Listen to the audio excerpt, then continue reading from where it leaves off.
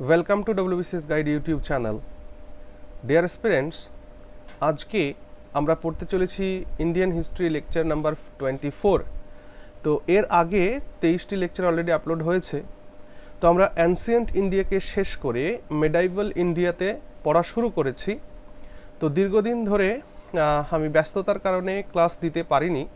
তো আশা করছি এখন থেকে রেগুলার বেসিসে তোমরা ক্লাস পাবে। ওকে, আচ্ছা। তো আজকে আমরা পড়তে চলেছি দিল্লি সুলতানেট, মানে দিল্লির সুলতানি যুগ আমরা পড়ছিলাম। যে দিল্লির সুলতানি যুগ 1206 থেকে শুরু করে 1526 মোগলদের এন্ট্রি ভারতভূমিতে হবে, সেই সময়কালের ইতিহাস। তো লাস্ট ভিডিওতে আমরা স্লেভ ডাইনেস্টি আর খলজি ডাইনেস্টি এটা পড়ে ফেলেছি। আজকের ক্লাসে আমরা এই তিনটি ডাইনেস্টিকে পড়তে চলেছি, তুগলাক ডাইনেস্টি, সৈয়দ ডাইনেস্টি আর লোধি ডাইনেস্টি। ওকে, অর্থাৎ 1320 থেকে 1526 পর্যন্ত প্রায় 200 বছরের একটা ইতিহাস আজকের ক্লাসে আমরা শেষ করব। এবং তার সাথে সাথে আজকে আমরা এই দিল্লির সুলতানি যুগে সেই সময়কালে এই যে একটা বৃহৎ সময় 300 বছরের যে সময়কাল 1200 থেকে 1500, তো এই সময়কালে ভারতবর্ষের অর্থনীতি অবস্থা কেমন ছিল, সমাজ জীবন কেমন ছিল, অ্যাডমিনিস্ট্রেশন কেমন ছিল ইত্যাদি বিষয় নিয়েও আজকে আমরা আলোচনা করব। তোমরা জানো যে আমি ক্লাসগুলোকে এভাবেই ডিজাইন করি যাতে করে এমসিকিউ, দেখো WBCS পরীক্ষা হলো এমসিকিউ বেসড। তো এমসিকিউ এর সাথে সাথে যদি কারো হিস্ট্রি অপশনাল পেপার থাকে তার জন্যেও ফ্রেন্ডলি ক্লাস কিন্তু এগুলো হয়। এবং তোমরা দেখে এসেছো আমি খুব ডিটেলসে তোমাদেরকে পড়ানোর চেষ্টা করছি। এবং এটুকুন আমি গ্যারেন্টি দিয়ে বলতে পারি যে আমার ক্লাসের বাইরে কোনো কোয়েশ্চেন হয় না। ওকে, বেশ। তো ক্লাসটি লেন্দি হতে পারে। তো এই ক্লাসের যাবতীয় যা নোটপত্র সেটা PDF আকারে এই ভিডিও ডেসক্রিপশনে দেওয়া থাকবে। ন্যূনতম শুল্ক পে করে তোমরা সেটাকে ডাউনলোড করে নিতে পারো। যাদের শুল্ক পে করার মতো সামর্থ্য হবে না তারা কি করবে, ক্লাসটাকে পজ করবে, পজ করে সুন্দর করে নোট তাদের খাতায় তৈরি করে নেবে। ওকে, তাহলে আজকে আমরা দিল্লির সুলতানি যুগ শেষ করব। আরেকটি কথা বলে দিই যে আমার আরেকটি চ্যানেল রয়েছে, দ্যাট ইজ এক্সাম সলিউশন। তো সেই এক্সাম সলিউশন চ্যানেলটি, যেখানে তোমাদেরকে আমি ইংলিশ, ম্যাথ আর রিজনিং করানোর চেষ্টা করছি, তো ওখানেও দীর্ঘদিন ধরে কোনো ভিডিও আপলোড হয় না, তবে খুব শীঘ্রই ওই চ্যানেলটাতেও কিন্তু ভিডিও আসতে চলেছে। এবং অলরেডি সেখানে অনেক ভিডিও দেওয়া রয়েছে ম্যাথ এবং ইংলিশ গ্রামারের উপরে বেসড এবং ভোক্যাবুলারির উপরে বেসড। তো তোমরা চাইলে ওই চ্যানেলটিও একবার দেখতে পারো, ডেসক্রিপশানে তারও লিঙ্ক দেওয়া আছে। ওকে, তো ঠিক আছে, চলো শুরু করি। আমরা এখন পড়তে চলেছি হচ্ছে নাকি তুঘলক ডাইনেস্টি। ওকে, কি পড়তে চলেছি আমরা? তুঘলক ডাইনেস্টি আমরা পড়তে চলেছি। তো তুঘলক ডাইনেস্টি আমরা যখন পড়ছি, তো তুঘলক ডাইনেস্টি কার হাত ধরে শুরু হচ্ছে না? গাজী মালিকের হাত ধরে শুরু হচ্ছে। গাজী মালিক কে ছিলেন? দেখো, এই তুঘলক ডাইনেস্টির আগে যে ডাইনেস্টি ছিল সেটা হচ্ছে খলজি ডাইনেস্টি। খলজি ডাইনেস্টির যিনি শেষ শাসক ছিলেন তিনি ছিলেন নাসিরউদ্দিন খুসরু শাহ। তোমরা যদি পূর্ববর্তী ক্লাসগুলো দেখে থাকো তাহলে এটাকে তোমরা সুন্দর করে রিলেট করতে পারবে ব্যাপারটা। তাহলে আজকে আমাদের শুরু হচ্ছে তুঘলক ডাইনেস্টি থেকে। তাহলে তুঘলক ডাইনেস্টি প্রতিষ্ঠা হচ্ছে গাজী মালিকের হাত ধরে। গাজী মালিক খিলজি ডাইনেস্টির শেষ শাসক নাসিরউদ্দিন খুসরু শাহ, তাকে হত্যা করে তিনি কিন্তু দিল্লির সুলতানি দখল করেন। আর সেই দিল্লির সুলতানি দখল করে তিনি তুঘলক ডাইনেস্টি প্রতিষ্ঠা করেন। আর এই তুঘলক ডাইনেস্টি কতদিন থেকে কতদিন চলছে না? তুঘলক ডাইনেস্টি তোমরা দেখতে পাচ্ছ যে তুঘলক ডাইনেস্টি 1320 থেকে 1414। এটা মাথায় রাখতে হবে, তুঘলক ডাইনেস্টিটা হলো দ্য লংগেস্ট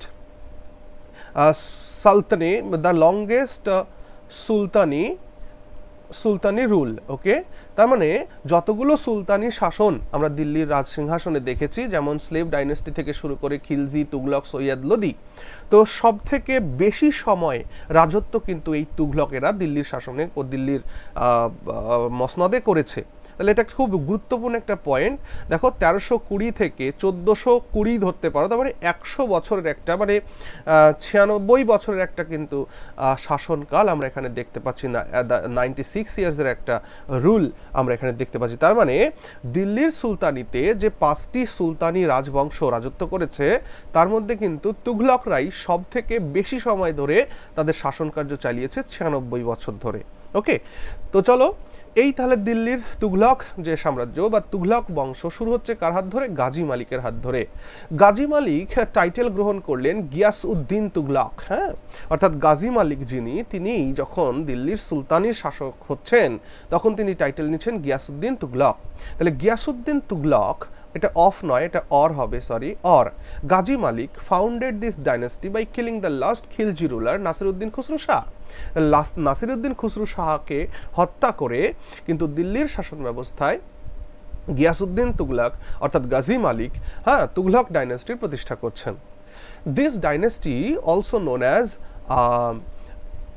কারানহা টাক্স। ঠিক আছে, এরা কারানহা টাক্স, মানে এই কারানহা ট্রাইবসের লোক ছিল কিন্তু এরা। হ্যাঁ, হিজ ফাদার, এই গাজী মালিকের বাবা। হি was the first Sultan of Delhi who took up the title Gazi. এবং এই গাজী মালিক বা গিয়াসউদ্দিন তুঘলক তিনি কিন্তু প্রথম দিল্লির সুলতান যিনি গাজী উপাধি গ্রহণ করেছিলেন। গাজী শব্দের অর্থ হচ্ছে স্লায়ার অফ দ্য ইনফিডেলস, অর্থাৎ অমুসলিমদেরকে হত্যাকারী। ইনফিডেলস মিনস নন মুসলিমস বা কাফির তোমরা বলতে পারো সেই অর্থে। তো তাদের হত্যাকারী বা তাদের নিধনকারী, তার শব্দ হচ্ছে গাজী। তো সেই গাজী উপাধি তিনি গ্রহণ করেছিলেন। Becoming the Sultan, he liberalized Alauddin's administrative policies. আমরা পূর্ববর্তী আলাউদ্দিন খলজির সমস্ত অ্যাডমিনিস্ট্রেটিভ রিফর্মস সম্পর্কে পড়ে এসেছি।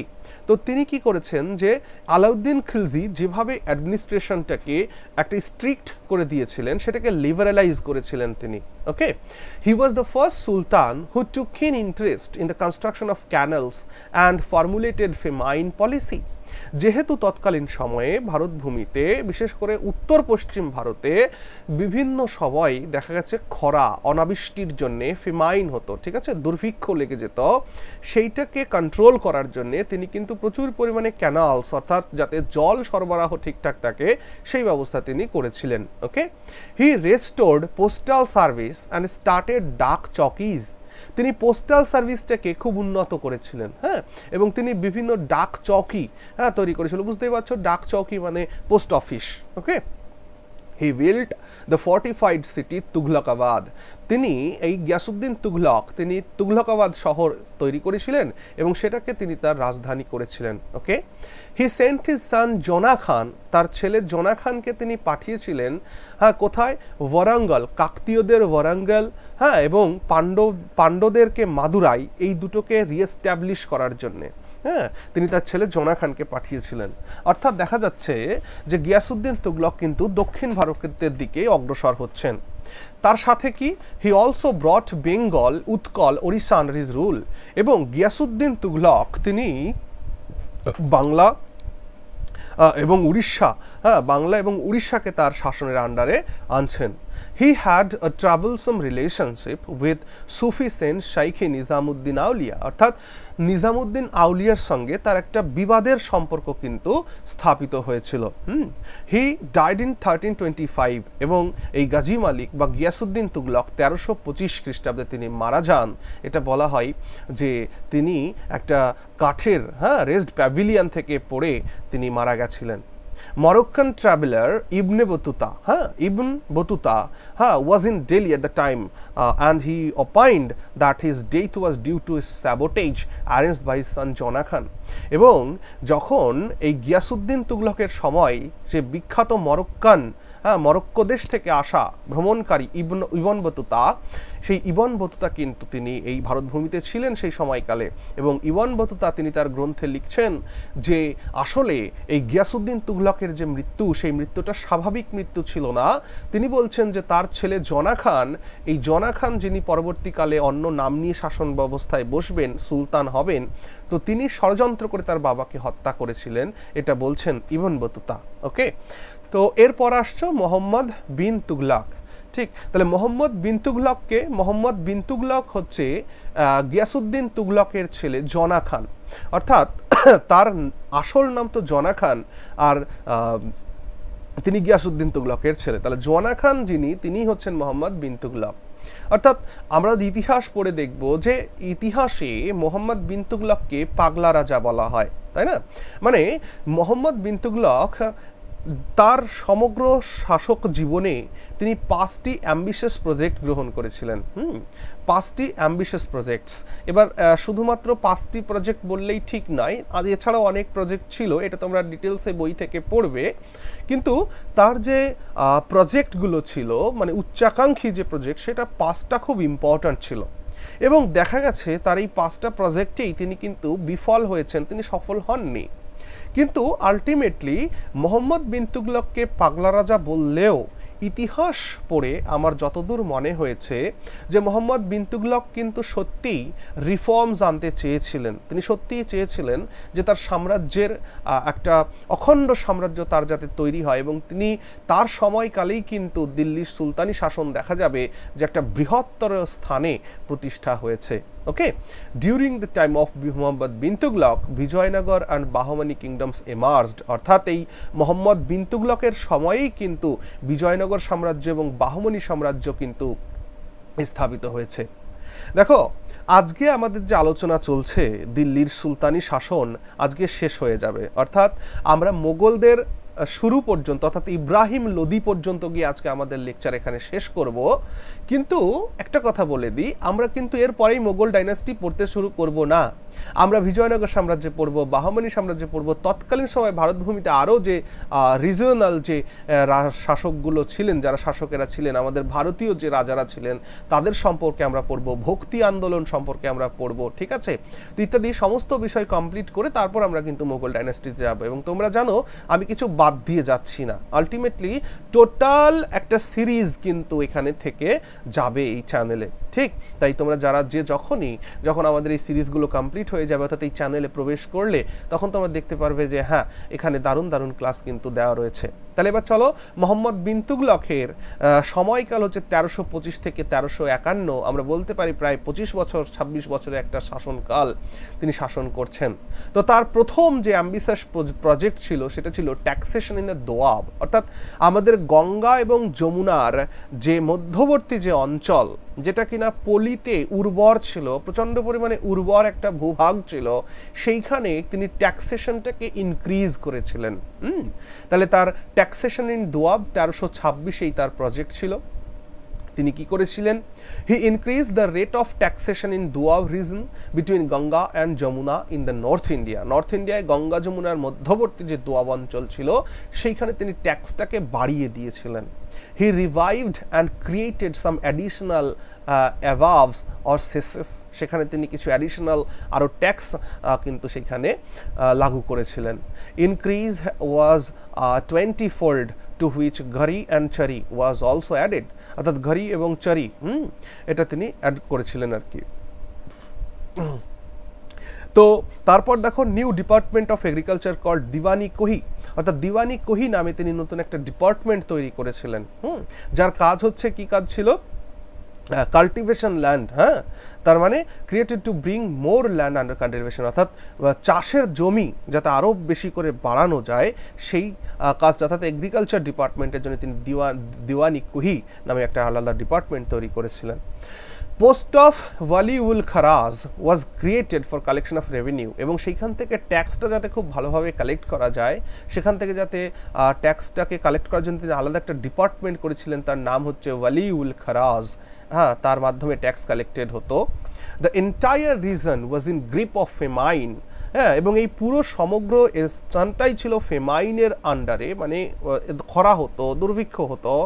সেই জন্যে হি ওয়াজ resisted by the peasants who either abandon the land or restored two robbery, অর্থাৎ এই জায়গা থেকে কৃষকেরা অন্য জায়গায় চলে যেত, হ্যাঁ, এবং তাদের ডাকাতি হয়ে যেত। তো এই সমস্ত জিনিসগুলোকে তিনি কিন্তু পুনরুদ্ধার করার চেষ্টা করেছিলেন।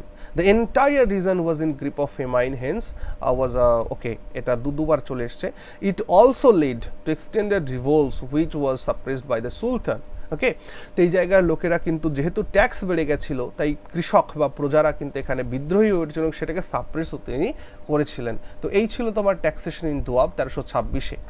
এরপর কি তার দ্বিতীয় যে অ্যাম্বিশিয়াস প্রজেক্ট ছিল সেটা হচ্ছে ট্রান্সফার অফ ক্যাপিটাল। 1327-এ তিনি তার ক্যাপিটালটাকে ট্রান্সফার করেন, অর্থাৎ দিল্লি থেকে তিনি ক্যাপিটাল সরিয়ে দক্ষিণার্থের দেবগিরিতে, দেবগিরি একই কথা, সেইখানে তিনি নিয়ে যান। ঠিক আছে, এবং দেবগিরির নাম পাল্টে দেন, তিনি করে দেন দৌলতাবাদ। ওকে, অর্থাৎ তাহলে the reason of transferring capital, তাহলে কেন তিনি মানে ক্যাপিটালটাকে ট্রান্সফার করছেন, রাজধানীকে কেন স্থানান্তরিত করছেন?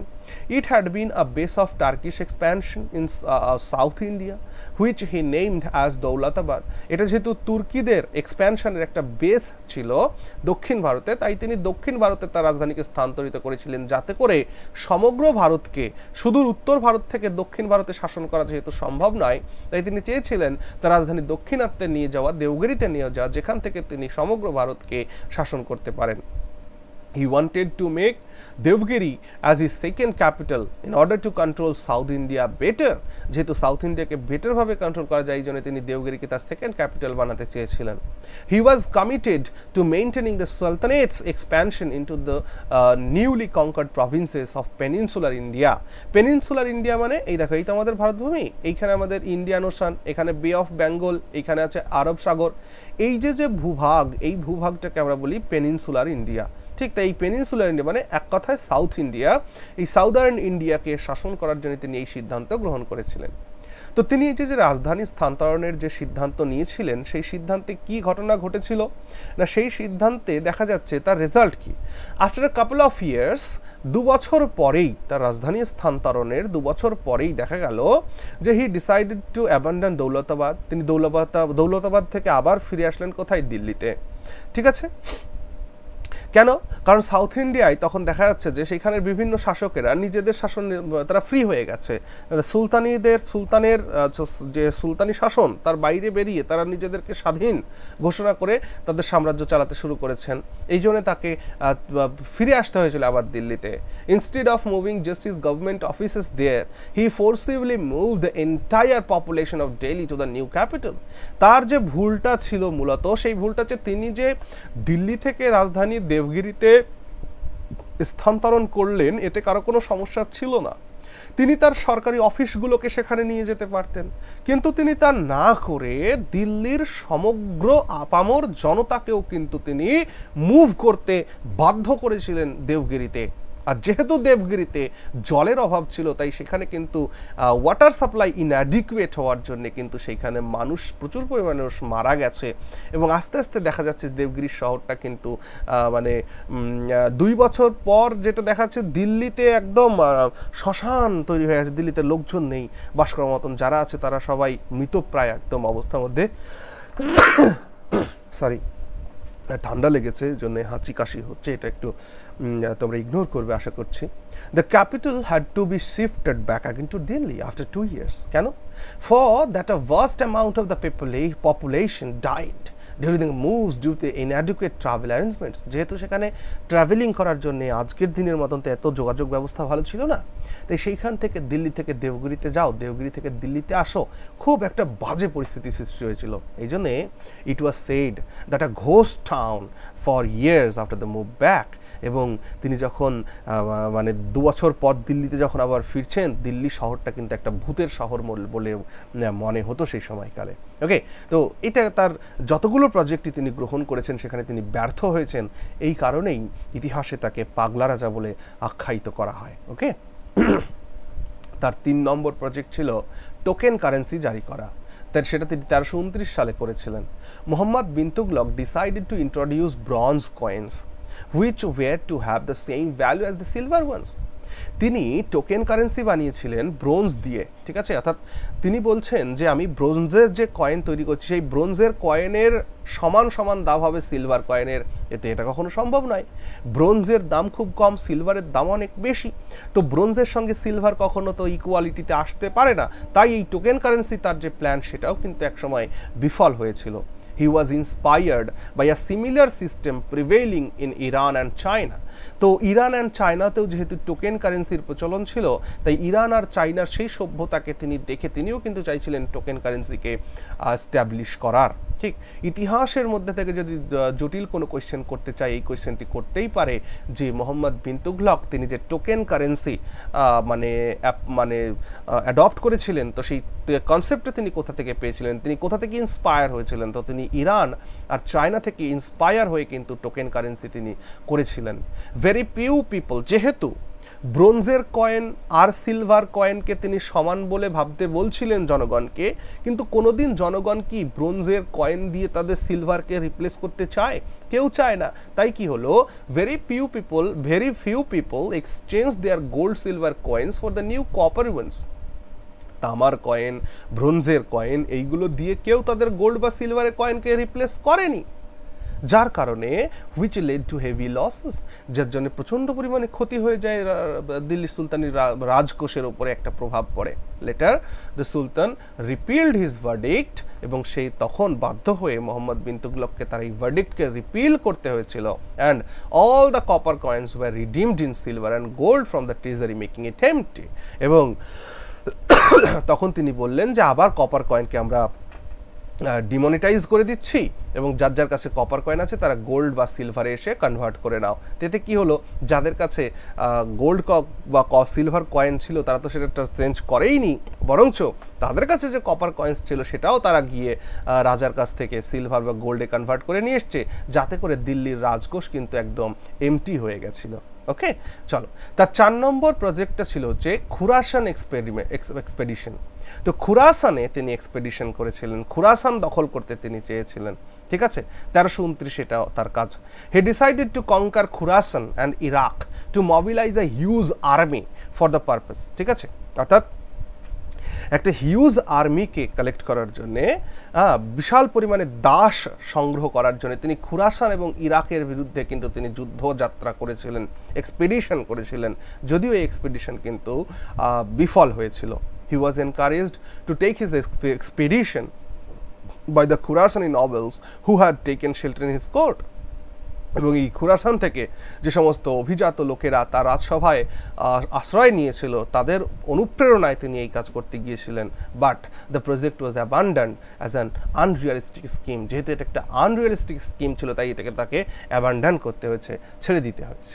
ওকে, তো তারপর তার 5 নম্বর যে এক্সপিডিশন ছিল সেটা হচ্ছে কারাচিল বা কারাজাল এক্সপিডিশন। ঠিক আছে, তো this expedition was launched in the Kumayun hills of Himalayas.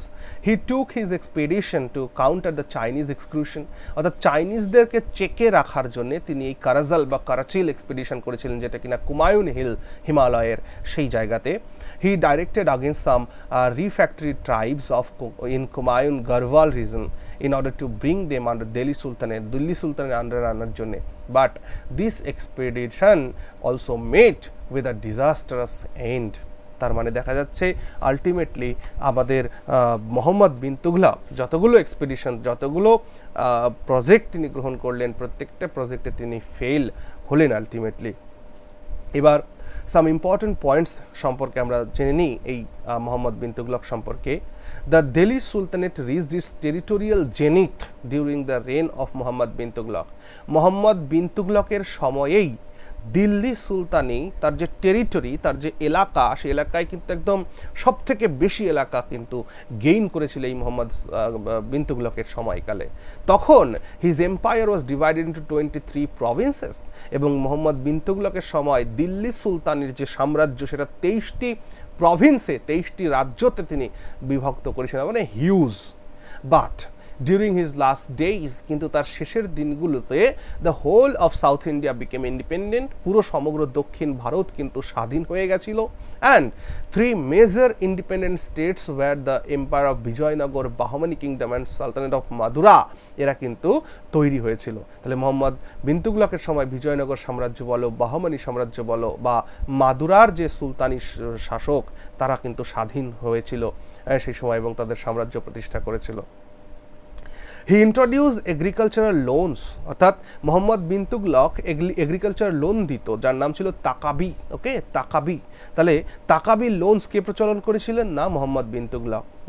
ফেমাইন code was implemented and hundreds of Wales war dug.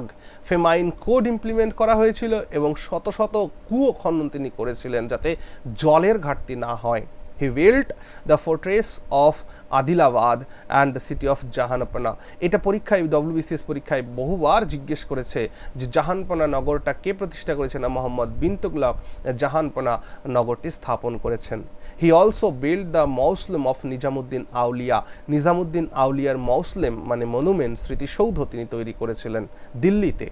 The famous Moroccan traveler Ibn Battuta came to Delhi during 1334 এবং তার শাসনকালেই কিন্তু ইবন বতুতা এই ভারত ভূমিতে দিল্লিতে তিনি কিন্তু আছেন। He acted as the Qazi of the capital for 8 years এবং তিনি তার রাজধানীর কাজী হিসাবে কিন্তু সেখানে ছিলেন। কাজী মানে বিচারক। ওকে, he has recorded the contemporary Indian scene in his সফরনামা called রেহেলা।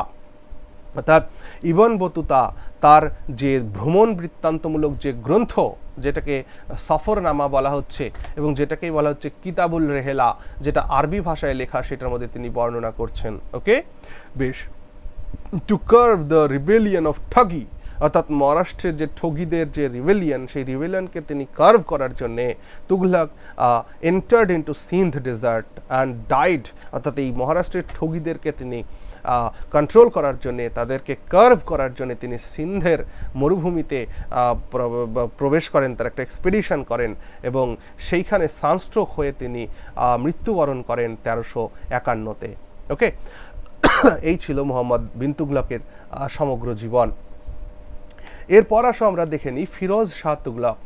1351-তে যখন মোহাম্মদ বিন তুগলকের মৃত্যু হলো, তখন মোহাম্মদ বিন তুগলকের ছেলে, তার ছেলে নয়, তার গিয়াসউদ্দিন তুগলকের যে ইয়াঙ্গার ব্রাদার, ছোট ভাইয়ের ছেলে, অর্থাৎ বলতে হবে যে ফিরোজ তুগলক অর্থাৎ ভাইপো, হ্যাঁ, অর্থাৎ গিয়াসউদ্দিন তুগলকের ভাইপো ফিরোজ তুগলক সে কিন্তু সিংহাসনে বসছেন। He ascended the throne on 23rd March 1351 and became the Sultan of Delhi. He tried to appease everybody. তিনি সবাইকে আপিজ করার চেষ্টা করেছিলেন। He cancelled all loans of peasants, অর্থাৎ এই যে মোহাম্মদ বিন তুগলক এসে কৃষকদের যে তাকাবি নামক যে লোনটা দিয়েছিলেন, সেই লোনগুলোকে তিনি মুকুব করেছিলেন এই Firoz Shah Tughlaq. He did not give any harsh punishment and banned the inhuman practices like cutting hands, nose, etc. এবং তিনি হার্শ পানিশমেন্টগুলোকে ক্যান্সেল করে দিয়েছিলেন এবং এই কোরআন অনুযায়ী, শরিয়া অনুযায়ী যে হাত নাক কেটে দেওয়ার যে রীতি, সেটাকে তিনি বন্ধ করে দিয়েছিলেন। Agriculture was developed by reclamation of wastelands and by providing irrigation facilities. তিনি ওয়েস্টল্যান্ড তৈরি করেছিলেন, ঠিক আছে, এবং তিনি ইরিগেশন ব্যবস্থাটাকে, সেচ ব্যবস্থাটাকে ফ্যাসিলিটেট করেছিলেন। হি কনস্ট্রাক্টেড 4 ক্যানালস ফর ইরিগেশন এবং ইরিগেশনের জন্য তিনি 4টে ক্যানেল তৈরি করেছিলেন। হি মেড ইকতাদারি সিস্টেম হেরিডিটারি, অর্থাৎ তিনি বংশানুযায়ী ইকতাদারি সিস্টেমের প্রচলন শুরু করেছিলেন। And the principal of hereditary was recognized not only in civil offices but also in army. তিনি শুধুমাত্র সিভিল অ্যাফেয়ার্সে বা সিভিল অ্যাফেয়ার্সের ক্ষেত্রেই শুধু তিনি ইকতাদারি সিস্টেমকে করেননি, বরঞ্চ আর্মিতেও তিনি ইকতাদারি সিস্টেম দিয়েছিলেন। অর্থাৎ ইকতাদারি সিস্টেমটার মানে হলো এই, আমি তোমাকে বেতন যে দেব, তুমি আমার জন্য কাজ করো, তো আমি তোমায় বেতন ক্যাশে দেব না, তোমাকে বেতনের জন্য আমি একটা গ্রাম দিয়ে দেবো, সেই গ্রামে যত যা ট্যাক্স কালেকশন হবে সেটা তোমার। এটাকে বলে ইকতাদারি system. Okay, soldiers were given land assignments instead of cash payment, অর্থাৎ সোলজারদেরকে ক্যাশ পেমেন্টের পরিবর্তে ল্যান্ড প্রোভাইড করা হতো, যে সেখান থেকে যা আর্নিংস, যা ইনকাম হবে সেটা তোমার বেতন। ওকে, হি regulated 4 types of taxes according to কুরআন, এবং তিনি কুরআন অনুসারে 4 ধরনের ট্যাক্স তিনি অ্যাপ্লাই করেছিলেন। আসলে 4 ধরনের না বলে 5 ধরনের ট্যাক্স বলা উচিত, কারণ তার ট্যাক্সগুলো ছিল হচ্ছে খরাজ, জাজিয়া, জাকাত, খমস আর ছিল হকি সার্ভ। ওকে, আচ্ছা, কি ব্যাপারটা? খরাজ মানে আ land tax equal to 1/10 of the produce of land, অর্থাৎ জমিতে যদি 10 কেজি শস্য উৎপাদন হয় 1 কেজি ট্যাক্স হিসাবে দিতে হবে, এই ছিল খরাজ। তারপর দেখো জাজিয়া তোমরা জানো নন মুসলিমদের ওপরে নন মুসলিমদের ওপরে প্রযুক্ত শরিয়া একটা কর, যাকে বলা হয় জাজিয়া কর। এই জাজিয়া কর নন মুসলিমদেরকে দিতেই হতো বাধ্যতামূলক। তারপর হচ্ছে জাকাত।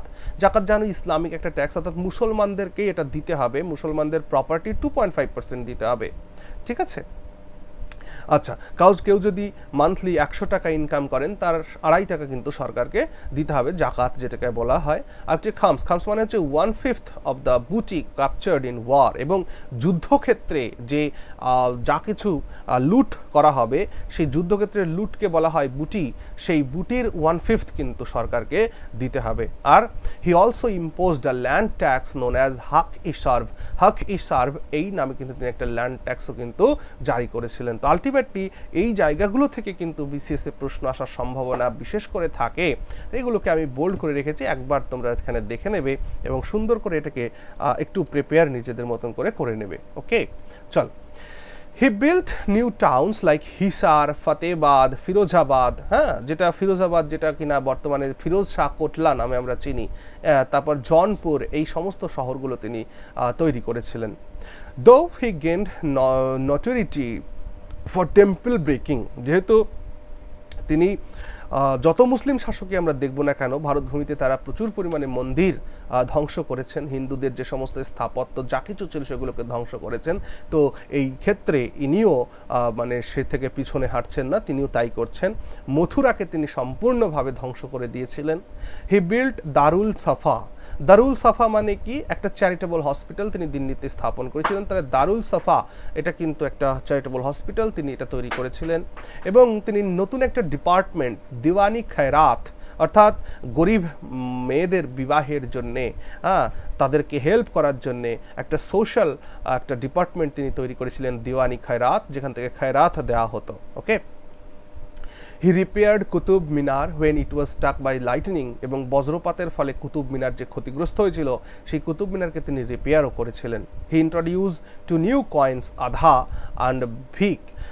অ্যান্ড ভিক নামে দুটো কয়েন তিনি ইন্ট্রোডিউস করেছিলেন, মানে জিতলের 50% সমান আধা এবং জিতলের 25% মানে ভিক, এই কয়েন দুটো তিনি ইন্ট্রোডিউস করেছিলেন। এছাড়াও তিনি শশগিনী নামে রূপোর মুদ্রা প্রচলন করেছিলেন।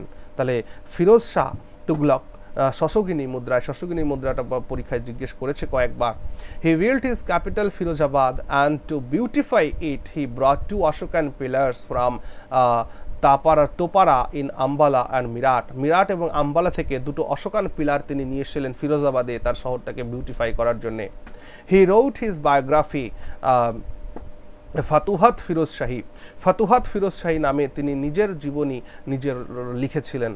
Ziauddin Bernie the historian was in his court, এবং জিয়াউদ্দিন বার্নি যিনি ঐতিহাসিক ছিলেন তিনি তার রাজসভাতে ছিলেন, এবং এই জিয়াউদ্দিন বার্নির লেখা তারিকি ফিরোজ শাহী এবং ফতোয়া ই জাহানদারি, এই দুটো গ্রন্থ কিন্তু তিনি লিখেছিলেন জিয়াউদ্দিন বার্নি। তাহলে জিয়াউদ্দিন বার্নি কার রাজসভা অলঙ্কার করেছিলেন না, জিয়াউদ্দিন বার্নি ফিরোজ শাহ তুগলকের রাজসভা অলঙ্করণ করেছিলেন, এবং তার লিখিত গ্রন্থের নাম ছিল তারিকি ফিরোজ শাহী এবং ফতোয়া ই জাহানদারি। ওকে, খোয়াজা আব্দুল মালিক ইসামি রোট ফতুহুল সুলতান, ঠিক আছে, ফতাহুল সুলতান এই গ্রন্থটি লিখেছিলেন খোয়াজা আব্দুল মালিক, যে সেটা ফতাহুল সুলতান মানে এই সুলতানের যে রাজ্য বিজয়, যে জয়যাত্রা, সেটাকে নিয়ে এই গ্রন্থটি তিনি লিখেছিলেন। হি ওয়াজ ফন্ড অফ স্লেভস, তিনি দাস খুব পছন্দ করতেন, এবং যার কারণে তার কাছে 1,80,000 দাস কিন্তু তিনি তার স্টোর করে রেখেছিলেন, এবং এই দাসদের জন্য তিনি আলাদা একটা ডিপার্টমেন্ট তৈরি করেছিলেন যেটাকে বলা হতো দিওয়ান ই বান্দাগান। তাহলে দিওয়ানি বান্দাগানকে সৃষ্টি করেছিলেন ফিরোজ শাহ তুগলক তার এই 1,80,000 দাসকে মেনটেন করার জন্যে। ওকে, বেশ, এইবার আসো দ্য লেটার তুগলকস। এবার তুগলকদের মধ্যে আমরা দেখলাম যে গিয়াসউদ্দিন তুগলক, মোহাম্মদ বিন তুগলক আর ফিরোজ শাহ তুগলক, এই তিনজনই প্রখ্যাত, এবং তার পরবর্তী সময় ফিরোজ শাহ তুগলকের পর আমরা দেখব যে সেই রকম আর কোনো শক্তিশালী তুগলক শাসক দিল্লির সিংহাসনে বসছেন না, তারা সবাই দুর্বল ছিলেন। তাই তাদের সম্পর্কে কিছু পয়েন্ট আমরা দেখে নিই দ্য লেটার তুগলকসের মধ্যে। ফিরোজ তুগলক ওয়াজ succeeded by his grandson Giasuddin Tughlaq Shah second, অর্থাৎ ফিরোজ শাহের পরে তার নাতি ছেলে গিয়াসউদ্দিন তুগলক শাহ দ্বিতীয় সিংহাসনে বসেন। He was pleasure-loving king who tried to strengthen his position by merely disposing of all possible rivals. তিনি একজন সুখ পছন্দ করতেন, সুখপ্রিয় বা আরামপ্রিয় একজন শাসক ছিলেন এবং শুধুমাত্র তিনি তার সাম্রাজ্যকে স্ট্রেনদেন করেছিলেন তার শত্রুদের নিধন করে। গিয়াসউদ্দিন ওয়াজ replaced by Abu Bakr Shah in 1389, অর্থাৎ আবু বকর শাহ হচ্ছে গিয়াসউদ্দিন তুগলক শাহ দ্বিতীয়কে রিপ্লেস করেন তিনি। আবু বকর ওয়াজ replaced by Nasiruddin Muhammad Shah third. Nasiruddin Muhammad Shah তৃতীয় 1390-তে সিংহাসনে বসেন এবং তিনি 1394 পর্যন্ত শাসন করেন। After Nasiruddin his son Alauddin Sikandar Shah, Alauddin Sikandar Shah সিংহাসনে বসেন 1394-তে, but he fail sick and died in the same year of his succession in the thrown, এবং তিনি এই 1394-তে সিংহাসনে বসেন, 1394-তেই তিনি অসুস্থ হয়ে মৃত্যুবরণ করেন। The vacant throne now fell to the last Tughlaq ruler, Nasiruddin Muhammad Tughlaq, এবং তুগলক সাম্রাজ্যের শেষ শাসক নাসিরউদ্দিন মুহাম্মদ তুগলক, এই নাসিরউদ্দিন মাহমুদ তুগলকের তিনি শাসন করেছেন 1394 থেকে 1412, অর্থাৎ 18 বছরের একটা শাসনকাল। হি faced the invasion of Taimur, এবং এই তৈমুরের যে ইনভেশন, মঙ্গল দুর্ধর্ষ মঙ্গল নেতা, সেই মঙ্গল নেতা কিন্তু সেন্ট্রাল এশিয়ার, তিনি 1398-তে দিল্লি আক্রমণ করছেন। হ্যাঁ, এবং এই প্রশ্ন জিজ্ঞেস করে যে তৈমুর লং ভারত আক্রমণ কবে করেছিলেন? 1398। তখন সিংহাসনে কে আছেন? শেষ তুগলক শাসক নাসিরউদ্দিন মাহমুদ তুগলক। ওকে, after departure of Taimur, Taimur যখন চলে যান এবং তৈমুর যখন দিল্লি আক্রমণ করেন, তখন কিন্তু এই নাসিরউদ্দিন মাহমুদ তুগলক তিনি আশ্রয় গ্রহণ করেছিলেন কনৌজে, তিনি কনৌজি ছিলেন, সেখান থেকে তিনি আবার ফিরে আসেন দিল্লিতে 1401 সালে। হ্যাঁ, but was expelled from Delhi by মাল্লু Iqbal, the de facto ruler. দেখো, তৈমুর লং যখন ভারত আক্রমণ করে, তৈমুর লং শুধুমাত্র ভারত আক্রমণ করেছিল, তৈমুর লং ভারত আক্রমণ করেছিল শুধুমাত্র লুণ্ঠন করার জন্যে, এবং এটা বলা হয় যে তৈমুর লং যেভাবে ম্যাসাকার করেছিল ওই রকম ম্যাসাকার ভারতের ইতিহাসে কোনোদিন হয়নি। মানে যে পরিমাণ মানুষকে হত্যা তিনি করেছিলেন, লুটতরাজ করেছিলেন, এরকম ভয়ঙ্কর হত্যা ভারতের ইতিহাসে আর কেউ করেনি। এবং এই তৈমুর লং চলে যাওয়ার পর দিল্লির সিংহাসনে তিনি ডিফ্যাক্টো রুলার হিসাবে মাল্লু ইকবালকে বসিয়েছিলেন, এবং যখন তৈমুর লং চলে গেল, ফিরে গেল, তখন মোহাম্মদ শাহ, এই নাসিরউদ্দিন মাহমুদ শাহ কিন্তু 1401-এ ফিরে এসেছিল দিল্লিতে, কিন্তু তাকে আবার তাড়িয়ে দিয়েছিল মাল্লু ইকবাল।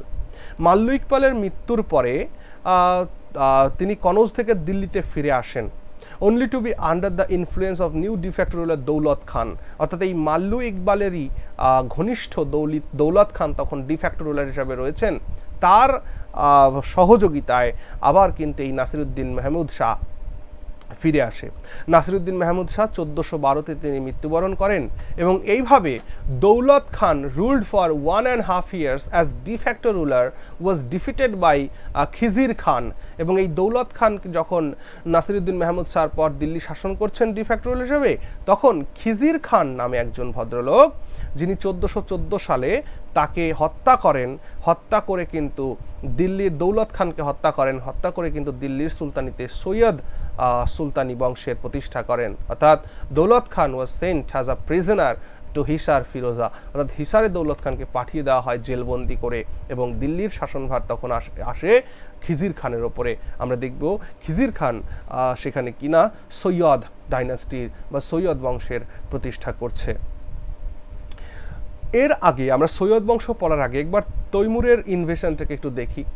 হি ওয়াজ a great Mangal leader of central Asia. He became the head of চাগদাই Turk's at the age of 33। চাগদাই তুর্কিদের প্রধান তিনি হয়েছিলেন 33 বছর বয়সে। ভারতভূমিতে প্রবেশের আগে হি already conquered Mesopotamia and Afghanistan, তিনি মেসোপটেমিয়া এবং আফগানিস্তানকে অলরেডি ক্যাপচার করে ফেলেছিলেন। খিজির খান helped him to invade India, খিজির খান তাকে সাহায্য করেছিল ইন্ডিয়াকে ইনভেড করার জন্যে। হ্যাঁ, he reach Delhi in December 1398, তিনি দিল্লিতে 1398-তে পৌঁছেছিলেন। দেন দিল্লি ওয়াজ ruled by Tughlaq Sultan Nasiruddin, last Tughlaq সুলতান নাসিরউদ্দিন মাহমুদ শাহ। আসলে এই নাসিরউদ্দিন মাহমুদ শাহ বা তুগলক ডাইনেস্টি কিন্তু এই তৈমুর লং যদি ভারতে না আসতো, তাহলে হয়তো দেখা যাচ্ছে যে না, তুঘলক আরও শাসকেরা শাসন করতে পারত কয়েকটা বছর, কিন্তু তৈমুর লং যে আক্রমণ দিল্লির শাসন ব্যবস্থাকে করেছিল সেইটাকে ওভারকাম করা আর কিন্তু তুঘলকদের পক্ষে সম্ভব হয়নি। Taimur ordered his generals to massacre Delhi and rob people mercilessly, mercilessly, মানে নিষ্ঠুরভাবে, কদর্যভাবে জনগণকে হত্যা করেছিল, সেখানে লুটতরাজ করেছিল। এবং ভাবা যায় এই তৈমুর এত বড় দুর্ধর্ষ ভারতবর্ষের একজন দুষ্কৃতী আমরা বলতে পারি, সেই দুষ্কৃতির নামে কিন্তু দেখা যাচ্ছে যে আমাদের ভারতভূমিতে একজন অভিনেতা, যিনি ভারতবর্ষের মানুষ যাকে সম্মান করেছে, যাকে আদর করেছে, যাকে সুপারস্টার করেছে, এবং করিনা কাপুরই তো বলে এটাকে কি, তো তাদের সন্তান যখন হচ্ছে সাইফ আলী খান এবং করিনা কাপুর খান, তাদের সন্তানের নাম রাখছে এই দুর্ধর্ষ তৈমুরের নামে। তো এটা একটা লজ্জা বলে আমার মনে হয়। তো তোমাদের কি মতামত কমেন্ট সেকশনে লিখে জানিয়ে দিতে পারো। He is said to have inflicted on India more misery than had ever before been inflicted by any conqueror in a single invasion. তাদের একটা সিঙ্গেল ইনভেশনে একটা যেভাবে তিনি ম্যাসাকার করেছিলেন আর কেউ কোনোদিন করেননি। The Tughlaq Empire could never recover from such a terrible blow to an end. তো এরপর আমরা আসছি সৈয়দ ডাইনাস্টি। সৈয়দ ডাইনাস্টির সময়কাল 1414 থেকে 1451, খুব সীমিত সময়ের জন্য একটা শাসনকাল। খিজির খান 1414 থেকে 1421, 7 বছরের তার শাসন। তিনি প্রথম সুলতান যিনি শিয়া, মাথা রাখবে, শিয়া ডাইনাস্টি প্রতিষ্ঠা করেছিলেন। মুসলমানদের মধ্যে শিয়া সুন্নি কি একটা ক্লাসিফিকেশন আছে, তো এটা আমাদের ইতিহাসের জন্য এক্সাম ওরিয়েন্টেড বা এক্সাম পয়েন্ট অফ ভিউ থেকে ইম্পর্টেন্ট নয়, তবে যদি মনে হয় যে হ্যাঁ জানার ইচ্ছা, তাহলে মুসলমানদের এই শিয়া সুন্নি ব্যাপারটা নিয়ে একটা ক্লাস করা যেতেই পারে, কমেন্ট সেকশনে লিখে জানিও। আচ্ছা, and claim to have descended from the prophet of Islam. ওকে, আচ্ছা, তিনি বলছেন যে তিনি প্রফেট অফ ইসলামের ডিসেন্ডেড, এবং এই শিয়া ডাইনাস্টি প্রথম কিন্তু এই সৈয়দ বংশের দ্বারাই প্রতিষ্ঠা হয়েছে, খিজির খানের দ্বারা দিল্লি সুলতানিতে প্রথম। তিনি তৈমুরকে ইনভেড করার জন্য হেল্প করেছিলেন, এবং তার কারণে তাকে লাহোরের গভর্নরশিপ দেওয়া হয়েছিল। লাহোর শুধু নয়, মুলতান দিপালপুর, লাহোর মুলতান দিপালপুরের গভর্নরশিপ তাকে দেওয়া হয়েছিল। when Khijir Khan got possession of Delhi, যখন খিজির খান দিল্লির পজিশন নিচ্ছে, his position was very weak, তখন তার অবস্থা খুবই দুর্বল, and he did not take up the title of king, এবং তিনি কিন্তু তখন রাজা হিসেবে নিজেকে ঘোষণা করছেন না, and contented himself with that of রিয়াত-ই-আলা, অর্থাৎ রায়ত-ই-আলা হিসাবে তিনি সিংহাসনে বসছেন, কিন্তু সুলতান নিজেকে বলতে পারছেন না। কেন? কারণ সেই সময় তিনি দুর্বল ছিলেন, কারণ বুঝতেই পারছো যে একজন ইনভেডারকে তিনি সাহায্য করেছিলেন, একটা বিরাট বড় একটা তুঘলক বংশকে তিনি ধ্বংসের মুখে ঠেলে দিয়েছেন। The coins war struck and খুতবা ওয়াজ red in the name of Taimur, এবং তখন যখন এই খিজির খান দিল্লির সুলতানি বংশের সুলতানি শাসক তিনি হয়েছেন, তা সত্ত্বেও তার নিজের নামে কিছু করার ক্ষমতা নেই। কয়েনগুলোকে তৈমুরের নামে কয়েন তৈরি হচ্ছে, এবং খুতবা পাঠ হচ্ছে তৈমুরের নামে। খুতবা মানে হলো শাসকের জন্যে ভগবানের কাছে বা আল্লাহর কাছে প্রার্থনা করা, সেটাকে বলা হয় খুতবা। তো সেই রাজসভাতে যে খুতবা পাঠ হতো, সেটা কিন্তু তৈমুরের নামেই খুতবা পাঠ হতো, এই খিজির খানের নামে নয়। তার মানে অ্যাকচুয়ালি তিনি ছিলেন তৈমুরের রিপ্রেজেন্টেটিভ দিল্লির সিংহাসনে। ওকে, কিন্তু তৈমুরের মৃত্যুর পর দেখা যাচ্ছে যে তার ছেলে, তৈমুরের ছেলে শাহরুখ, আমাদের বিরাট বড় একজন ফিল্ম স্টার শাহরুখ, তার নামও কিন্তু তৈমুরের ছেলের নাম অনুসারে। তার মানে এই জায়গাটা একটু ভাবতে হবে, ভারতীয়ত্বের মধ্যে আমাদেরকে আসতে হবে। যারা ভারতভূমিকে লুণ্ঠন করেছে, যারা ভারতভূমিকে নিষ্পেষিত করেছে, তাদের থেকে আমাদেরকে ভারতীয়ত্বকে প্রমাণ করতে হবে, আমাদের মুসলিম ভাইদেরকে। তো এই সমস্ত নামগুলোকে একটু অ্যাভয়েড করা। তাছাড়াও তো ইসলামের অনেক নাম রয়েছে, তাই না, সেই নামগুলোকে গ্রহণ করা। আমরা যদি ভাবি যে মুসলমান ভাইয়েরা এই মোগলদের দুর্ধর্ষ জাতি মোগল বা সুলতান বা এদের বংশজ বা এদের উত্তরসূরি তাহলে একটু ভুল হবে, কারণ তারা ভারতভূমিকে লুণ্ঠন করেছেন, যেহেতু ভারতভূমিকে অকথ্যভাবে অত্যাচার করেছেন সেই সময় জনগণকে। যাই হোক, এটা অন্য বিষয়ে ভাববে এবং তোমাদের কি মতামত সেটা কমেন্ট সেকশনে অবশ্যই লিখে জানাবে। ভারতভূমি পবিত্র ভূমি, আমাদের মা, তো একে আমাদের সম্মান করতেই হবে। যাই হোক, তো এটাই বলা হলো এখানে যে খিজির খান দিল্লির সুলতানি বংশে সুলতানি প্রতিষ্ঠা করছেন তিনি, এটা ঠিক কথা, কিন্তু তার নিজের নামে কিছুই হচ্ছে না, তৈমুরের নামে হচ্ছে, এবং তৈমুরের মৃত্যুর পর তার ছেলে, তৈমুরের ছেলে শাহরুখের নামে হচ্ছে। এবং এরপর আমরা দেখব যে খিজির খানের পর তার ছেলে মুবারক শাহ সিংহাসনে বসছেন 1421। তো মুবারক শাহ এসে কিন্তু ইন্ডিপেন্ডেন্ট হবেন এবং তখন এই খুতবা বলো, কয়েন বলো, সেগুলো কিন্তু তার নিজের নামে আসবে। সরি, মোহাম্মদ মুবারক শাহ 1421 থেকে 1434 পর্যন্ত শাসন করছেন। তিনি খিজির খানের ছেলে। হি গট খুতবা ইস্যুড ইন হিজ নেম, তিনি তার নিজের নামে খুতবা ইস্যু করতে থাকলেন এবং তার নিজের নামে কয়েন্সও ইস্যু করলেন, একটু আগে যেটা আমি বললাম। মুবারক Shah crushed the local chiefs of the doab reason and খোখার্স, ঠিক আছে, দোয়াব এবং খোখার্সের যে চিফ ছিল, লোকাল চিফ, তাদেরকে তিনি ক্র্যাশ করে দিয়েছিলেন, তাদেরকে দমন করে দিয়েছিলেন। He is first Sultan ruler two appoint Hindu নবেলস in his court of Delhi, এবং দিল্লির রাজসভায় তিনিই হলেন প্রথম সুলতানি রাজা বা প্রথম সুলতান যিনি হিন্দুদেরকে তার রাজসভায় স্থান দিচ্ছেন। হি প্যাট্রোনাইজড ইয়াহিয়া বিন আহমদ শিরিন্ডি, ইয়াহিয়া বিন আহমেদ শিরিন্ডি তার রাজসভায় অলঙ্কার করছে, যিনি লিখেছিলেন তারিকি মুবারক শাহী। তারিকি মুবারক শাহী কার লেখা? না, ইয়াহিয়া বিন আহমদ শিরিন্ডির লেখা। It contains the history of Mohammad. দেখো, এই যে তারিখে মুবারক শাহী, যেটা ইয়াহিয়া বিন আহমেদ শিরিন্ডি লিখছেন, তো এই তারিখে মুবারক শাহীর মধ্যে কিন্তু একটা বৃহৎ সময়কালের ইতিহাস রচিত হয়েছে। মোহাম্মদ গজনি থেকে শুরু করে সৈয়দ বংশের শেষ পর্যন্ত মুহাম্মদ শাহের পর্যন্ত ইতিহাস এই তারিখে মুবারক শাহীর মধ্যে তিনি লিখে গেছেন। হি কনস্ট্রাক্টেড মুবারকাবাদ সিটি, মুবারকাবাদ সিটি তিনি তৈরি করলেন, যেটা যমুনা নদীর তীরে। ওকে, মোহাম্মদ শাহ মুবারক নেফিউ সাকসিডেড হিম, এবং এই যে মুবারক শাহের যে নেফিউ, ভাইপো মুহাম্মদ শাহ, তিনি সিংহাসনে বসছেন। তারপর 1300, আসলে এটা 1300 নয়, এটা ভুল হয়েছে, এটা হবে তোমার আলটিমেটলি, এটা একটু ভুল হয়েছে, এটা হবে তোমার হচ্ছে 1434 থেকে 1434 থেকে একটু রেকটিফাই করবে, এটা হবে, আমি পিডিএফ এটাকে ঠিক করে দিব, কারেক্ট করে দিব, এটা 1434 থেকে 1443, এই হচ্ছে মুহাম্মদ শাহর সময়কাল।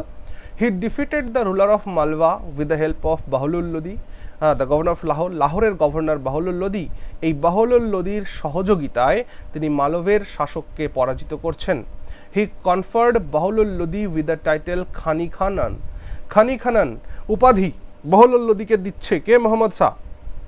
দেখা যাবে যে এই খানি খান উপাধি পেয়ে এই বাহলুল লোদি এই সৈয়দদেরকে পরাজিত করে, তাদের উত্তরসূরিদেরকে হত্যা করে কিন্তু দিল্লিতে লোধি বংশের প্রতিষ্ঠা করছে।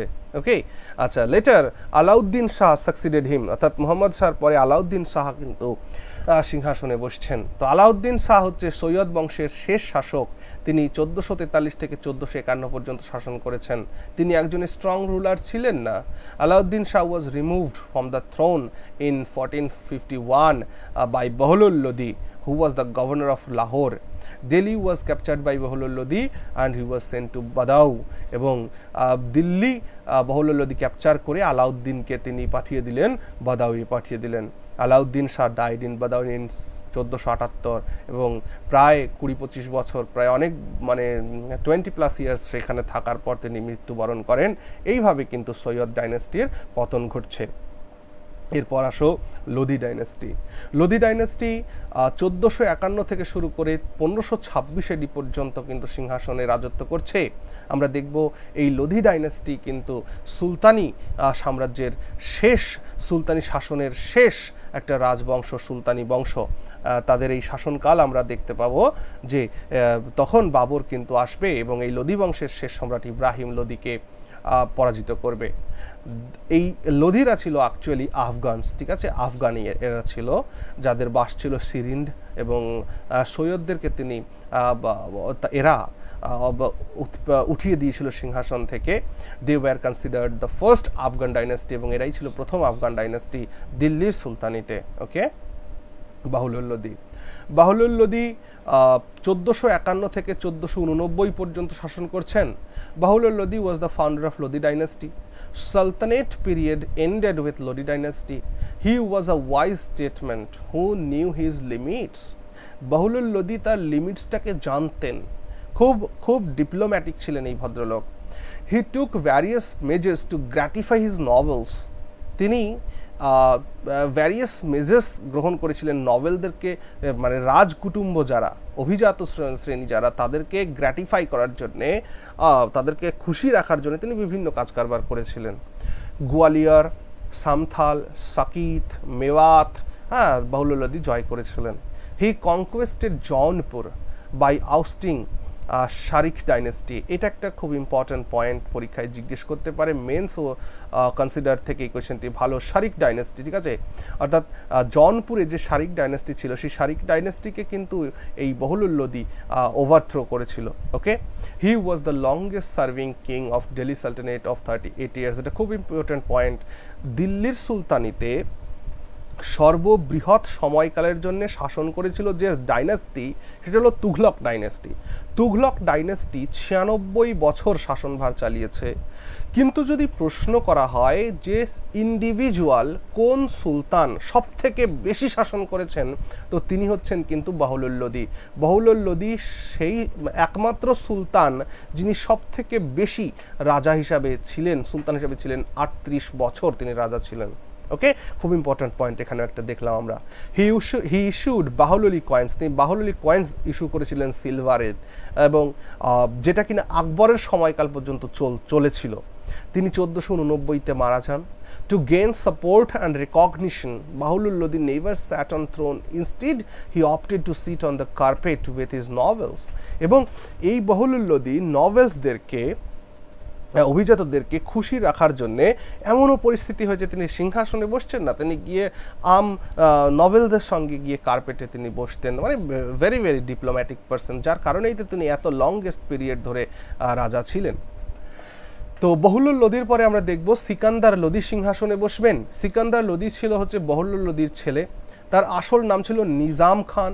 নিজাম খান সিকান্দার লোদি হিসাবে দিল্লি সুলতানিতে বসছে। তার শাসনকাল 1489 থেকে 1517। তিনি ছিলেন লোদি সাম্রাজ্যের সর্ববৃহৎ রাজা, অর্থাৎ যদি বলা হয় গ্রেটেস্ট লোদি রুলার। হি ইন্ট্রোডিউসড গাজি সিকান্দারি। গাজি সিকান্দারি, গজ মানে ইয়ার্ড, 32 ডিজিট মানে ইঞ্চেস, যেটাকে কাল্টিভেটেড ফিল্ডকে মেজার করার জন্যে তিনি নতুন এক ধরনের মেজারমেন্ট প্রসেস নিয়েছিলেন, যেটাকে বলা হতো গজ ই সিকান্দারি। গজ মানে ইয়ার্ড, এক গজ। ইন 1504 সালে তিনি আগ্রা শহরটি পত্তন করেন। তাহলে আগ্রা শহরটি কে করেছিলেন? সিকান্দার লোদি করেছিলেন।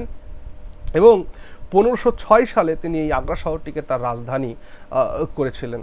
He said up an efficient স্পায়োনেজ system. তিনি খুব ভালো একটা গুপ্তচর ব্যবস্থা করেছিলেন। And introduced the system of auditing accounts of all his governors and officers. তার গভর্নর এবং অফিসারদের অ্যাকাউন্টকে, তাদের সম্পত্তির খতিয়ান রাখার জন্য একটা অডিটিং সিস্টেম তিনি চালু করেছিলেন। তিনি জাকাত, অর্থাৎ মুসলমানদের যে সম্পদের উপরে করটা দিতে হতো, সেই জাকাতটাকে তিনি অ্যাবলিশ করে দিয়েছিলেন। He tried to check certain custom which he considered bad in ইসলাম। এবং ইসলামের কিছু খারাপ, যে মানে ইসলাম অনুযায়ী যা কিছু খারাপ, সেই প্রথাগুলোকে তিনি খুব রেস্ট্রিকশনের সাথে বন্ধ করেছিলেন। হি forbade the visit of Muslim women to the শ্রাইনস of saints and prophet, prohibited possession of তাজিয়াস, অর্থাৎ মহররমের সময় যে তাদের র্যালি হয়, সেই র্যালিতে এবং যে মুসলিমদের যে শ্রাইন মানে মসজিদ, সেই জায়গাতে মহিলাদেরকে যাওয়া নিষিদ্ধ করেছিলেন তিনি। তো বুঝতেই পারছ যে কট্টর ইসলামী হলে যেটা হয়ে যায়, হি ডিস্ট্রয়েড মেনি হিন্দু টেম্পলস, তিনি অনেক হিন্দু টেম্পলসকে ধ্বংস করেছিলেন। Imposed many restrictions on the হিন্দুসদের ওপরে অনেক রেস্ট্রিকশন তিনি করেছিলেন। হি ওয়াজ কন্টেম্পোরারি টু ভক্তি সেন্স কবির দাস, এবং এই সিকান্দার লোদি ভক্তি যুগের যে সন্ত কবির দাসের সমকালীন ছিলেন, এবং এটা ইতিহাসে প্রমাণ যে সিকান্দার লোদি কিন্তু টর্চার করেছিলেন কবির দাসকে। হি tortured Kabir Das brutally. He work on music names লাজাত ই সিকান্দার শাহ। লাজাতি, দেখো এই প্রশ্নটা কিন্তু জিজ্ঞেস করে, লাজ্জাত বা লাজাত ই সিকান্দার শাহ নামে তিনি একটি নতুন মিউজিক সিস্টেম এনেছিলেন। হ্যাঁ, হি was created during his rain. He himself was a poet, তিনি নিজে একজন কবি ছিলেন। অ্যান্ড রোট ভার্সেস ইন পার্সিয়ান তিনি ভার্সেস লিখতেন। আর তার পেন নেম ছিল হচ্ছে গুলরুখি। তাহলে গুলরুখি ছিল তার ছদ্মনাম, অর্থাৎ সিকান্দার লোদি নিজে কবি ছিলেন এবং তার ছদ্মনাম ছিল গুলরুখি তার ছদ্মনাম ছিল। এটা খুব এক্সাম ওরিয়েন্টেড দিক থেকে, এক্সাম পয়েন্ট অফ ভিউ থেকে কিন্তু গুরুত্বপূর্ণ। The tomb of Sikandar is the first example with a double ডোম, এবং তিনি ডাবল ডোম মানে দুটো গম্বুজ বিশিষ্ট প্রথম টম্ব কিন্তু আমরা দেখতে পাচ্ছি তার সময়কাল থেকে। হি অলসো বিল্ড মথ কি মসজিদ, মথ কি মসজিদ তৈরি করেছিলেন, এবং তিনি কুতুব মিনারকে রিপেয়ারিংয়ের কাজ করেছিলেন। ঠিক আছে না? আলটিমেটলি একটা বিষয় মানে আমরা এখানে আলোচনার আওতায় আনতেই পারি, জানি না এতে কারো কোনো সেন্টিমেন্ট আহত হবে কিনা, তবুও আমি তোমাদেরকে একটা জিনিস বলতে চাইছি যে আমাদের ভারতভূমিতে আমাদের যে ইতিহাস পড়ানো হয়েছে, সেই ইতিহাসে যে মানে একটা কদর্য রূপ রয়েছে, এটা আমার আজকে বলা উচিত। জানি না তোমরা কে কীভাবে নেবে না নেবে। দেখো, এই যে সুলতানি সাম্রাজ্য আমরা পড়ছি আমাদের ইতিহাস বই জুড়ে, শুধু আমরা নয়, আমাদের ভারতবর্ষ স্বাধীন হওয়ার পর থেকে আমাদেরকে যেভাবে ফোর্স করা হয়েছে ইতিহাসগুলোকে পড়ানোর জন্যে, এই যে আমরা সুলতানি সাম্রাজ্য দেখলাম না, সুলতানি যুগ যে পড়ছি, এই সুলতানি যুগ হচ্ছে ওভারঅল একটা 200 বছরের একটা শাসনকাল। আমরা যখন পরবর্তীকালে মোগল যুগ দেখব, ওদেরও কিন্তু 200 বছরের একটা সময়কাল। তো এই যে ইনভেডারদের, ভারত লুণ্ঠনকারীদের যে 200 বছরের সাম্রাজ্য, এটা কিন্তু ইতিহাস বই জুড়ে রয়েছে। ইতিহাস বই জুড়ে সুলতান, মোগল এরা যতটুকুন জায়গা পেয়েছে, আমাদের ভারতীয় রাজবংশ বা ভারতীয় রাজারা কিন্তু ইতিহাসে সেভাবে জায়গা করতে পারেনি। তার মানে এটা এক ধরনের মানে কি বলে এটাকে, এটা কিন্তু খুবই একটা বাজে কাজ বলে আমার মনে হয়েছে যেটা সরকার করেছে। যেমন কেন বলছি আমি কথাটা ভালো করে শোনো, চোলদের সম্পর্কে আমরা কিন্তু অলরেডি পড়ে এসেছি। আমরা যে অ্যানসিয়েন্ট ইন্ডিয়া পড়েছি বা প্রিভিয়াস লেকচার্সগুলোতে আমি কিন্তু চোলদের সম্পর্কে তোমাদের পড়িয়েছি। এই চোলেরা ভারতবর্ষে 21,000 মানে 2100 বছর রাজত্ব করেছে চোলেরা। চোলদের সম্পর্কে ইতিহাস আমরা জেনেছি নগণ্য। আসাম রাজ্য যেটা কিনা অহোম রাজবংশ, সেই অহোম রাজবংশ 700 বছর রাজত্ব করেছে। চালুক্যরাও 700 বছরের কাছাকাছি সময় ধরে রাজত্ব করেছে। পল্লবেরা 600 বছরের রাজত্বকাল তাদের রয়েছে। রাষ্ট্রকূটরা 500 বছরের ওপর সময়কাল ধরে রাজত্ব করেছে। বিজয়নগর সাম্রাজ্য 400 বছরের সাম্রাজ্য। তো আলটিমেটলি এত দীর্ঘ সময় ধরে রাজত্ব করা সত্ত্বেও ইতিহাসে এই ভারতীয় সাম্রাজ্যগুলো কিন্তু খুবই ইগনোরড অবস্থায় আছে, অ্যাভয়েডেড অবস্থার মধ্যে রয়েছে। অথচ এই সুলতানিদেরকে, মোগলদেরকে আমরা ইতিহাসে বিরাট বড় একটা জায়গা করে দিয়েছি। ভারতীয়ত্বের যে গৌরব বা অহংকার, সেটা কিন্তু ধীরে ধীরে এর মাধ্যমে কমতেও শুরু করেছে, যার কারণে আমাদের মাইন্ডসেট এমন হয়ে গেছে। যাই হোক, এটা তোমাদের বিবেচনার মধ্যে রাখো। পরবর্তী সময় তোমরা যখন WBCS অফিসার হবে, সরকারকে যখন পরামর্শ দেওয়ার মতন জায়গায় তোমরা পৌঁছাবে, অবশ্যই এই বিষয়গুলোকে নিয়ে একবার ভাববে। এটা কিন্তু আমি ইতিহাসের দৃষ্টিভঙ্গি থেকে বলছি, don't take it other way. ওকে, বেশ, চলো। ইব্রাহিম লোদি, সিকিন্দার লোদির মৃত্যুর পর দিল্লির সুলতানিতে শেষ সুলতান ইব্রাহিম লোদি। ইব্রাহিম লোদি 1517-তে সিংহাসনে বসলেন এবং 1526-এ তার সাম্রাজ্যের সমাপ্তি ঘটছে। ওকে, তো তিনি একজন গুড অ্যাডমিনিস্ট্রেটর ছিলেন না, যেমনটা তার বাবা সিকিন্দার লোদি ছিল। He had differences with novels and governors. তার সঙ্গে, তার মনের সঙ্গে বা তার মতের সঙ্গে নভেলস বা গভর্নর্সদের মতের মিল ছিল না। His close relatives Alam Khan Lodi and দৌলত খান লোদি ষড়যন্ত্র শুরু করেছিল তার বিরুদ্ধে, এবং এই আলম খান লোদি এবং দৌলত খান লোদি কিন্তু বাবরকে সহযোগিতা করেছিল ভারত আক্রমণের জন্যে। মেবারের রাজা রানা সঙ্গও কিন্তু বাবরকে সাহায্য করেছিল, ইনভাইট করেছিল এই ভারত ভূমিকে আক্রমণ করার জন্যে, এই লোদিদেরকে, সুলতানিদেরকে উইথড্র করার জন্যে, ওভারথ্রো করার জন্যে। কৃষ্ণদেব রায় was emperor of Bijoynagar in southern India during his time, এবং ইব্রাহিম লোদির সমসাময়িক ছিলেন বিজয়নগর সাম্রাজ্যের রাজা কৃষ্ণদেব রায়। Babur defeated and killed Ibrahim Lodi in the first battle of Panipat in 1526. 1526-এর প্রথম পানিপথের যুদ্ধে বাবর ইব্রাহিম লোদিকে হারিয়ে দিচ্ছে এবং সেখানে সে মৃত্যুবরণ করছে, এবং এই তার মৃত্যুর সাথে সাথে দিল্লি সালতানেট শেষ হয়ে যাচ্ছে। ওকে, Ibrahim Lodi was the last sultan in Delhi Sultanate. After him, Babur started Mughal rule in India from 1526, অর্থাৎ 1526 থেকে ভারতবর্ষে বা দিল্লির শাসনে কিন্তু মুঘলদের প্রবেশ ঘটছে। তো এরপরই আমরা বাবর বা মোগলদেরকে সুর পড়ছি না, এর মধ্যেকার যে সময়কালে ভারতের অন্যান্য যে সাম্রাজ্য ছিল, দেশীয় রাজা, তাদের সম্পর্কে পড়ব, ভক্তি আন্দোলন পড়ব, তারপর গিয়ে আমরা মোগল পিরিয়ডে এন্ট্রি করব। ঠিক, তাহলে এই পর্যন্ত আমাদের সুলতানদের নিয়ে আলোচনা শেষ হলো। এবার আসো দেখে নিই যে administrative and socio economic condition under sultanate, অর্থাৎ সুলতানদের সময় ভারতবর্ষের শাসন ব্যবস্থা, সমাজ ব্যবস্থা, অর্থনৈতিক অবস্থা কেমন ছিল একটু দেখে নিই। The setup by the Turks towards the end of the 12th century, northern India developed a highly centralized administration. অর্থাৎ এটা বলতে হয় যে সুলতানিদের সাম্রাজ্য দিল্লিতে প্রতিষ্ঠা হওয়ার পর উত্তর ভারতে যে ছোট্ট ছোট্ট ক্ষুদ্র ক্ষুদ্র রাজ্যগুলো না থেকে একটা সেন্ট্রালাইজড অ্যাডমিনিস্ট্রেশনে পরিণত হয়েছিল। এটা হওয়াই স্বাভাবিক।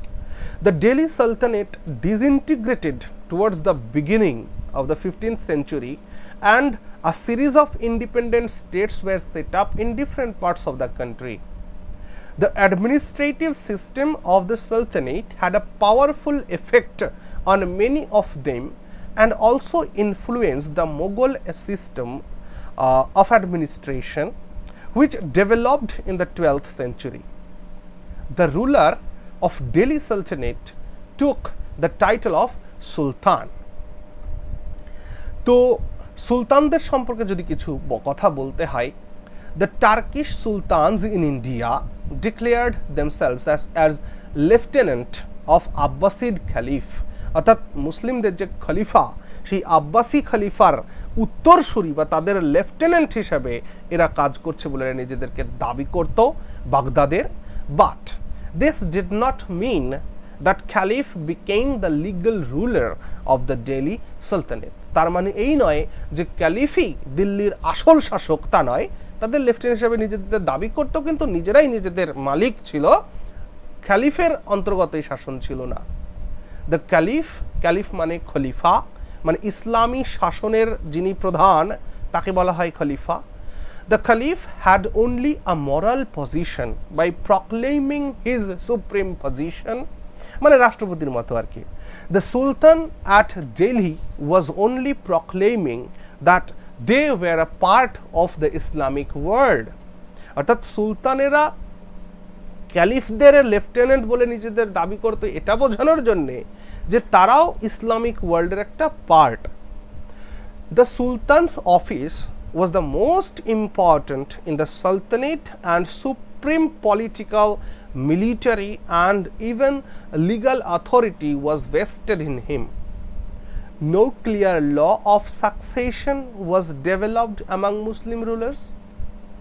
Qazi-ul-Qazat was chief justice for dispensing justice, and above him was Sultan. অর্থাৎ বিচার ব্যবস্থা সুলতানি যুগে জাস্টিস ডিসপেন্স করার জন্য একটা ডিপার্টমেন্ট ছিল বা একজন চিফ ছিল, তাকে বলা হতো কাজী-উল-কাজাত, মানে চিফ জাস্টিস। তিনি মেইনলি বিচার ব্যবস্থাটাকে দেখতেন এবং তার ওপরে যিনি ছিলেন তিনি ছিলেন সুলতান। অর্থাৎ সুলতান ইজ দ্য ফাইনাল জাজ, কিন্তু সব ক্ষেত্রে তো সুলতান নিজে নজর দিতে পারবেন না, তাই কাজী-উল-কাজাত অর্থাৎ চিফ জাস্টিস তারা এই বিচার ব্যবস্থাটাকে দেখত। The Islamic theory adhered to the idea of election of the ruler, but the acceptance in practice the succession of son as a successful ruler. Okay, the idea of primogeniture was fully acceptable neither to the Muslims nor to the Hindus. Some rulers did try to nominate of sons, not necessarily the eldest, as the successor. Iltutmish even nominated his daughter in presence to his sons. মানে এখানে বলার চেষ্টা করা, আশা করছি তোমরা মানেগুলো বুঝছো। আমি আবার বাংলা বলবো, এই জন্য কিছু কিছু জায়গায় আমি বাংলাটা বলি না, এত সহজভাবে লেখা রয়েছে বোঝা যায় যে সেখানে মানে রাজার ছেলে রাজা হবে, এটাই স্বাভাবিক ব্যাপার। তো তার মানে বড় ছেলেকেই রাজা হতে হবে এমন কোনো ব্যাপার নয়। এমনকি এটাও দেখা গেছে যে এই সুলতানি যুগেই দেখেছি আমরা ইলতুৎমিশ তার ছেলেরা থাকা সত্ত্বেও তিনি তার মেয়েকে রাজা করছেন। But it was for the nobles to accept such a nomination, while Muslim opinion generally adhered to the idea of legitimacy. মানে একটা নারী ইসলামিক শাসনের শাসক হবেন এটা মানা যায় না, তবুও নবেলরা কোনোদিন সেটা অ্যাকসেপ্ট করেননি। রাজিয়া সুলতানা যখন ইলতুৎমিশের মেয়ে যখন সুলতান হয়েছিল তখন তো তাদের যে ইসলামিক নভেলস যা ছিল তারা সেটা অ্যাকসেপ্ট করেনি। There was no safeguard against the assumption of the successful military leader. এবার আসো মোস্ট ইম্পর্টেন্ট ডিপার্টমেন্ট, সুন্দর করে এই জায়গাটা লাগবে, এই জায়গা থেকে প্রশ্ন আসার সম্ভাবনা বেশি থাকে। তো next two Wazir was the Deewani urge বা আরিজ যাই বলো, আর মিলিটারি ডিপার্টমেন্ট। ওয়াজির মানে হচ্ছে মন্ত্রী, প্রধানমন্ত্রীকে বলা হতো ওয়াজির। তার মানে সবার ওপরে থাকবেন হচ্ছে সুলতান, সুলতানের নিচে থাকবেন ওয়াজির, যার মানে হচ্ছে প্রাইম মিনিস্টার, প্রাইম মিনিস্টার মানে ওয়াজির। ওয়াজিরের ঠিক নিচেই থাকবেন মিলিটারি ডিপার্টমেন্টের হেড, যাকে বলা হচ্ছে দিওয়ানি আর্জ বা দিওয়ানি আরিজ, মিলিটারি ডিপার্টমেন্টের head. The head of this department was called আরিজি মুমালিক, এবং এই দিওয়ানি আর্জ বা দিওয়ানি আরিজ এই ডিপার্টমেন্টের অর্থাৎ মিলিটারি ডিপার্টমেন্টের প্রধানকে বলা হতো আরিজ ই মুমালিক। The system was introduced by Balban, এটা বলবন চালু করেছিলেন এবং ফ্লারিশড বাই ইলতুৎমিশ। দিওয়ান ই রাসালাত নামে একটা রিলিজিয়াস ডিপার্টমেন্ট গঠিত হয়েছিল, রিলিজিয়াস ডিপার্টমেন্ট ছিল দিওয়ানি রিসালাত। দিওয়ানি ইনস্টা এ মানে হচ্ছে করেসপন্ডেন্স ডিপার্টমেন্ট। চিফ কাজী অর্থাৎ চিফ জাস্টিস। ওয়াওয়াদ ই মুমালিক মানে head of spy, head of spy team, স্পাইওনেজ সিস্টেমের যিনি হেড তাকে বলা হতো ওয়াওয়াদ ই মুমালিক। দিওয়ানি বান্দাগান স্লেভ ডিপার্টমেন্টের জন্যে। আমজম ই হিজাব, আমজম ই হিজাব to maintain discipline royal court, রাজসভার discipline maintain করার জন্যে আজমজ ই হিজাব এই ডিপার্টমেন্ট ছিল। এখানে যদি আমরা বলি যে সুলতানি যুগের ল্যান্ড টাইপ কেমন ছিল, সুলতানি যুগে দুই ধরনের ল্যান্ড ছিল, একটা ছিল ইকতা ল্যান্ড, একটা ছিল খালসা ল্যান্ড। ইকতা ল্যান্ড মানে ট্যাক্স অন প্রডিউস, হ্যাঁ মানে যে জমিতে মানে প্রডিউস ওপরে ট্যাক্স দেওয়া হতো সেটাকে বলা হতো ইকতা ল্যান্ড। আর খালসা ল্যান্ড ছিল হচ্ছে তোমার যেটা ল্যান্ড অফ সুলতান, সুলতানের জমি খালসা ল্যান্ড, আর চাষের জমি বলতে পারো ইকতা ল্যান্ড। ঠিক, এই দুই ধরনের জমি আমরা জানতে পারি। লোকাল অ্যাডমিনিস্ট্রেশন যদি বলতে হয়, সবার ওপর ছিল এম্পায়ার। এম্পায়ারটা কতগুলো প্রভিন্সে ভাগ ছিল, সেই প্রভিন্সগুলো আবার কতগুলো শিখসে ভাগ ছিল, শিখস, আর এই শিখদের হেডকে বলা হতো শিকদার। এই শিখগুলো আবার পরগনা দিয়ে ভাগ ছিল, পরগনাদের হেডকে বলা হতো আমিল, আর ভিলেজ হেড বলা হতো খুট। তার মানে আমরা যদি বলি কতগুলো গ্রাম নিয়ে তৈরি হতো পরগনা, কতগুলো পরগনা নিয়ে তৈরি হতো শিখস, কতগুলো শিখস নিয়ে তৈরি হতো প্রভিন্স, আর প্রভিন্স নিয়ে তৈরি হয়েছিল এম্পায়ার। এই ছিল অ্যাডমিনিস্ট্রেশনের ব্যাপারটা। যদি আমরা সুলতানি যুগের ইকোনমিক আর সোশ্যাল লাইফ দেখি, তাহলে আমরা দেখব যে ইবন বতুতা, যিনি 1400 শতকে ভিজিট করছেন ভারতভূমিতে, এবং তিনি মোহাম্মদ বিন তুগলকের রাজসভায় 8 বছর ছিলেন। তিনি ভারতবর্ষের সর্বত্র ট্রাভেল করেছেন এবং তিনি খুব ভালো বর্ণনা তিনি তার গ্রন্থের মধ্যে কিতাবুল রেহালাতে বর্ণনা করেছেন যে ভারতভূমিতে প্রচুর পরিমাণে ফল, ফুল, ভেষজ উদ্ভিদ তৈরি হতো। The condition of roads and life of the people were good. ঠিক আছে, Ibn Battuta through his book Kitabul রেহালা says that soil was so fertile that it could produce 2 crops every year. জমি এত উর্বর ছিল যে এক জমিতে বছরে 2বার ফসল হতো। Rice being 3 times a year, এবং ধান 3বার চাষ হতো। সিসামি, Indigo, cotton war grown in abundance, এবং প্রচুর পরিমাণে সিসামি, ইন্ডিগো, কটন উৎপাদন হতো। দে form the basis of many villages industries, এবং এই সমস্ত দিয়ে কিন্তু গ্রামে কুটির শিল্প গড়ে উঠেছিল, সাজাল pressing, making জাগারি, wiring of and dyeing of clothes etcetera. এরপর আসো কৃষকদের জীবন কেমন ছিল। All the peasants didn't live at the level of subsistence. They were prosperous people and owners of land.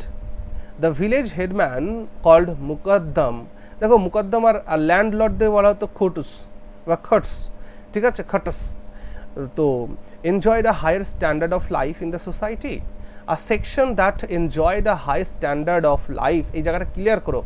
A smaller ল্যান্ডলর্ডদেরকে খটস বলা হতো এবং গ্রামের হেডদেরকে বলা হতো মুকদ্দম। আ section that enjoyed a high standard of life was the Hindus rise autonomous rather. Many of them continue to hold their previous estates. Trader industry কথা যদি বলি, with the consolidation of Delhi Sultanate, improvement of communication, establishment of sound currency system, there was a definite growth of trade in the country. This was marked by growth of the town and town life. Ibn Battuta calls Delhi as the largest city in the eastern part of the Islamic world, অর্থাৎ Islamic ওয়ার্ল্ডের পূর্ব পাশে দিল্লি ছিল সবথেকে বড় শহর।